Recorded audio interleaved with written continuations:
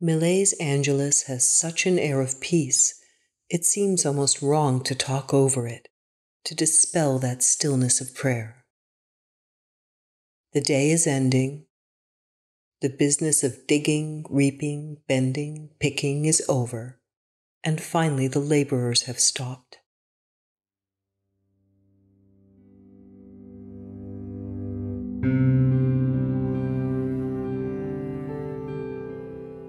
The pitchfork is set aside, the wheelbarrow rests on its handles, only the basket containing the fruit of the day's work remains planted between the man and the woman. The dusk seems heavy. Dark shadows spread along the ground, turning the gold and green tints of the day into the dense violet of night. In the distance, through the haze of the encroaching evening, the church steeple rises tall and pointed above the squat mounds of hay in the intervening field.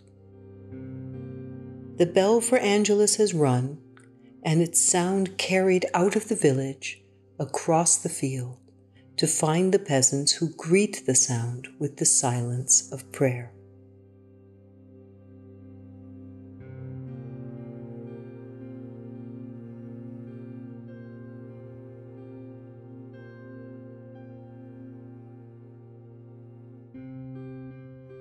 Jean Millet grew up amid moments like these. Son of a pious family of farmers in Normandy, he too labored in the fields until local priests taught him to read Latin poetry and prose, and his father encouraged him to paint. Millet claimed that the inspiration for this 1857 painting came from the memory of his grandmother who, quote, hearing the church bell ringing while we were working in the fields, always made us stop work to say the Angelus prayer for the poor departed, end quote.